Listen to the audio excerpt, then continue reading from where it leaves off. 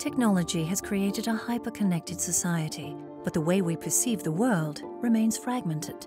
How can we protect ourselves from the biggest global risks that we face? For this year's Global Risks Report, more than 800 international experts were asked to assess the major threats affecting mankind's stability. 28 global risks are assessed, spread across 5 categories: economic, environmental, geopolitical, societal, and technological.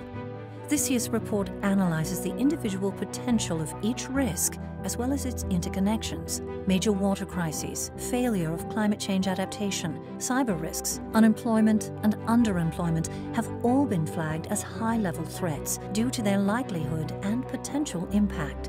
However, the greatest concern is clearly the flare-up of interstate conflicts, a realization resurfacing 25 years after the fall of the Berlin Wall.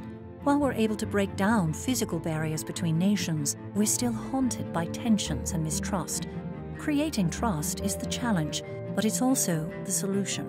And while the right discussions can help us understand the world around us, we must take concrete action to mitigate environmental risks and avoid further economic shocks.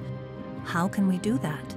In its 10th edition, the Global Risks Report now makes a critical distinction between risks and trends. Risks are uncertain predictions. Trends are the current patterns that will either amplify or prevent them.